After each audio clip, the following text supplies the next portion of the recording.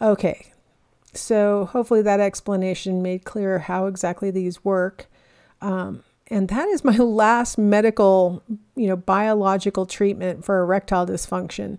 Like I said at the beginning of this series, clearly erectile functioning is important for fertility. And so it's a really important medical treatment. And then there's this other sort of mental factor that goes with being able to have an erection and being able to have coitus or, other kinds of penetrating sex. And so there are a lot of treatments available for erectile dysfunction. That is true. I forgot about the blood vessel surgery. I forgot. If in case the person is having erectile dysfunction because of clogged arteries to the penis, they can have surgery that will clear that out, or they can do bypass surgery to provide blood flow back to the penis. Whoops. Okay. So that seems like enough on erectile dysfunction. Delayed ejaculation, also sometimes called impaired ejaculation, is where the man has an erection and can maintain an erection, but can't ever reach the sensation of orgasm or the event of ejaculation.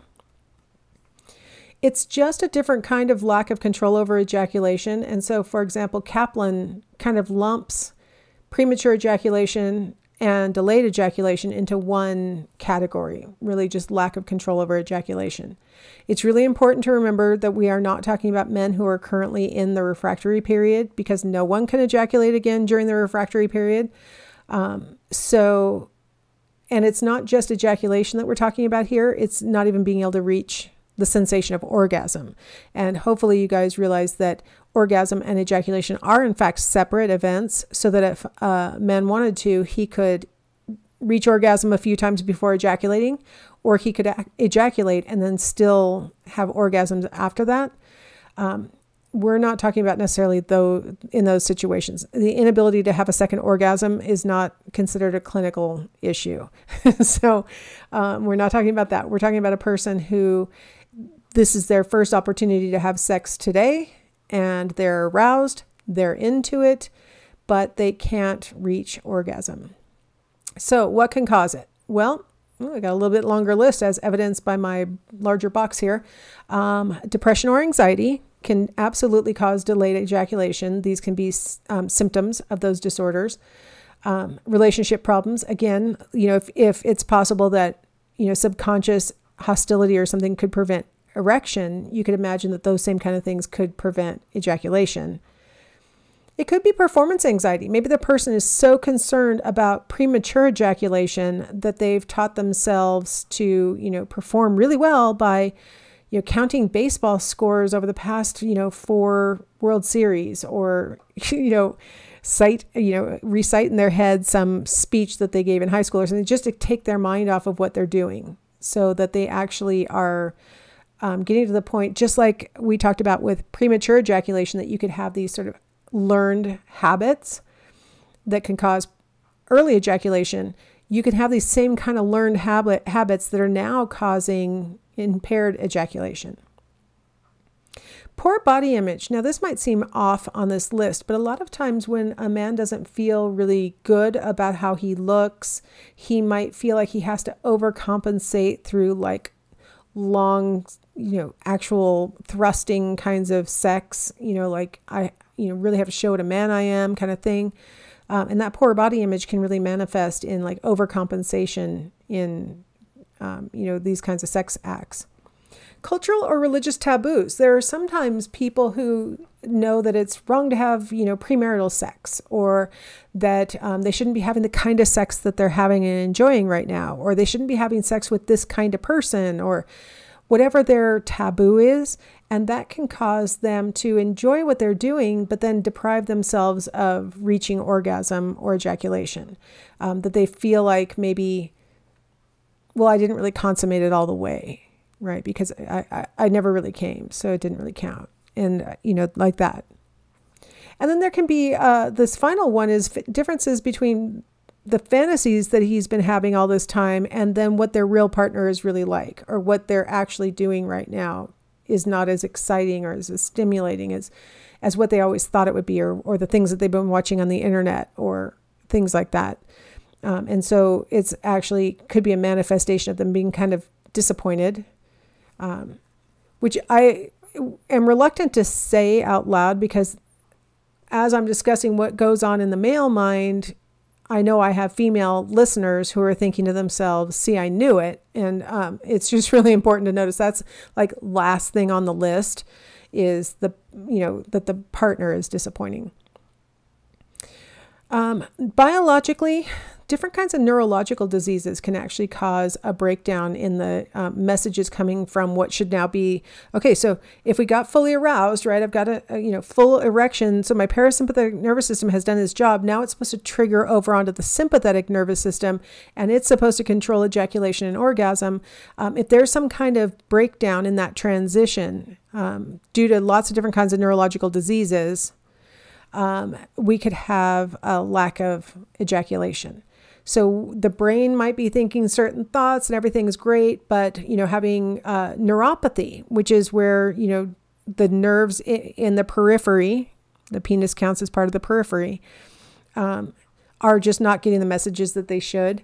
Having had a stroke can cause weakness in certain parts of the body, including the penis. Spinal cord damage, people who are paraplegic, which means from the waist down, or quadriplegic from the shoulders down, they may have some degree of, lack of sensitivity or, inability to ejaculate. It could be having a urinary tract infection can prevent ejaculation. The irritation in the bladder could actually interfere with that little valve that's supposed to block off urine during erection. And so if that's malfunctioning, ejaculation can't occur either. And so you can have a breakdown of that. Not having enough testosterone, and or having hypothyroid. See how I combine those together into testosterone? So low testosterone, hypothyroid, that means an underactive thyroid gland so that other hormones are out of balance. Retrograde ejaculation. This is another situation that would involve that valve that closes off the bladder. So retrograde ejaculation is when the person actually is ejaculating, they just don't realize it because it's actually dumping into their bladder instead of going out the urethra. So if that valve malfunctions between the bladder and the ejaculatory duct, it usually malfunctions in the way of allowing the ejaculate to go into the bladder. And oftentimes in class, I have students ask, is that harmful? Like it almost feels like it would cause an infection or something, but everything inside your body is basically okay to be put into other parts of the body usually. In this case, absolutely. And I mean, the bladder is full of, ammonia that cleans everything anyway. So, it doesn't harm anything. You just urinate it out the next time you urinate. But it definitely, you could imagine that a man who has retrograde ejaculation might think he's not ejaculating. Right? And come to find out he actually just has retrograde ejaculation. There are medications that can treat that, by the way. Certain medications can cause delayed ejaculation, though. And you'll notice there are some of these, like antidepressants, that show up frequently on the prescription medication list as far as interfering with sexual functioning. Diuretics are on that list. Diuretics are medications that help to shed excess water, and they can actually dehydrate us. And so that can actually make it less likely that we can get high enough blood pressure to reach orgasm. Having blood pressure medications, again, can keep your blood pressure low, which is good. So you're not going to have a stroke or something, but it also can keep it low enough that now orgasm is not possible. Antipsychotics, certain of those are inhibitive, and also anti-seizure medications can cause this same outcome. So there are lots of causes. Alcohol is on our list as a separate thing because it's on my medications. Those are all medications, right? Alcohol is the only sort of illicit drug that seems to be, well, I shouldn't say illicit, non-medicated medication type of drug that has the delayed ejaculation possibility. So alcohol interferes with sexual functioning in a lot of ways. So what do we do? Well, psychological, we're going to always say, oh, take the pressure off. Stop trying to reach orgasm and just enjoy the process, right? couples therapy in case it really is about some kind of difficulty that the couple's having. Biologically, there are oral medications that can treat a lot of the different things that I mentioned on the list of biological causes. It turns out that some are surprising that work, so I thought I'd put them on the list as things that are a surprising help. Parkinson's medications, which help to make our body produce they help us to produce dopamine. They contain L-DOPA. They tend to be helpful. Certain allergy medications, antihistamines, can be helpful. In fact, Viagra was first developed to be an allergy medicine, and it didn't work as an allergy medicine. It had this weird side effect of erections. So that's kind of funny. And then anti-anxiety medications can also be helpful if you have a person who's having difficulty making that shift from the parasympathetic over into the sympathetic and then ejaculation. That seems like a really good time to take a break, and we will come back and talk about problems that affect females.